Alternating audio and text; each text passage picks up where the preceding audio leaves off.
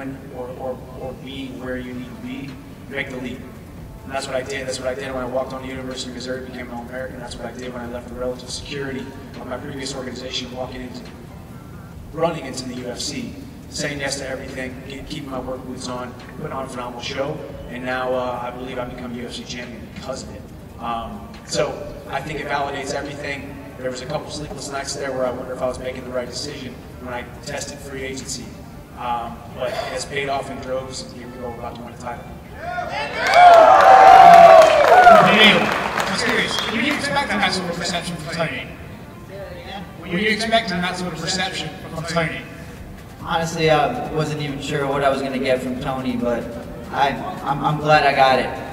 Me too, buddy. The fight's with you, it's not with anybody else. I appreciate it, bud. Let's go.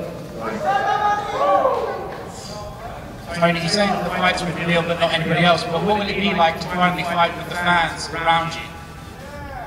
It was exciting when there was nothing there, and it was exciting when there's something here. When we go out there, it doesn't really matter, everything disappears, and it's just like, tunnel vision. It's exactly what it is. We go out there and we give our best, it's going to be a gentleman fight, and then we go out there and we're going to give you fans exactly what you fucking earned. These two gentlemen who were fighting for a vacant title, I had 12 fights in a row and I fought for a title, but then I got stripped, right? The other day, one of the cameramen tripped over a fucking cord when I was giving an interview. And it was actually not funny. The funny thing is God never puts enough on our plate that we can't handle. Last year, I put so much on my damn plate that he fucking picked me up for this year, and 2021's my bitch.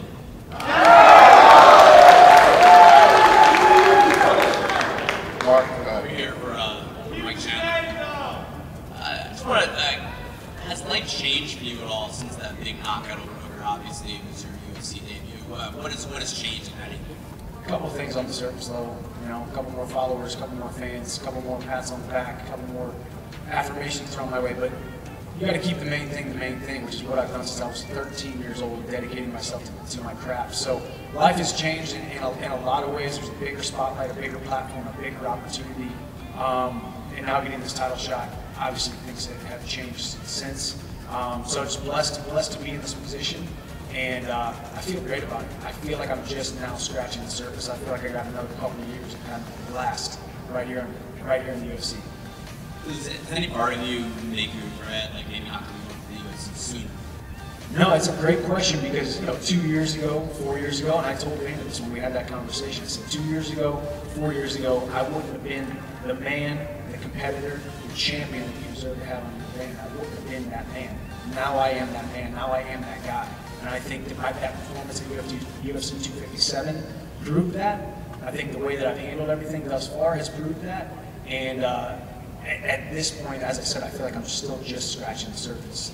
And I think timing is everything in life, and the doors stay closed for the right amount of time until they're ready to be opened. And that door opened at the exact right time and under the perfect circumstances. And we talk about this title shot. I'm just a beneficiary of some interesting circumstances with the Khabib retiring, Poirier and Conor having their trilogy. So he could not handle, or could not have scripted it any better. It's perfect. You fucking dodged me too, Chandler. That's not true. Every fucking person out here except for this guy right here that's sitting next to me. Hey, that's not true. I'm gonna be real, man. The other side, those are you could have fought me over here. This side's victory You table. could have fought me January 23rd, and I would have done the same thing to you. And you fucking said no, man. I'm gonna be real. You got the shit handed to you. You got Dana White privilege. Thanks, Dana. It's all love, baby. Check this shit out. Dana was right. He said timing is everything. Like I said, it wasn't meant for me to have the title, man. I would have gave everybody a chance, right? Fucking awesome. No, absolutely fucking not. These guys are gonna try to keep the title away from me as much as they can. I'm Mexican. It doesn't matter if you're colored up here or not. But I'm made with American parts too, so let's fucking go.